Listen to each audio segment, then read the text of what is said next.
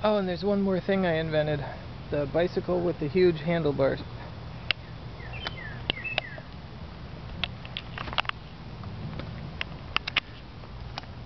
It rides really great, and the handlebars can be removed at any time, like that. Essentially, you just take this thing, and instead of having it pointed in, you take it off and you push it out, or you turn it around, put it out, and then you get like a lawn chair, and you cut these things off, and it just fits right over.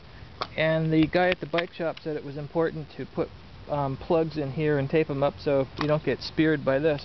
I figure if somebody really wanted to, they could you know, get more solid poles and weld them to the whole thing, and maybe weld that too and do stunts off them and stuff. But I like it like this.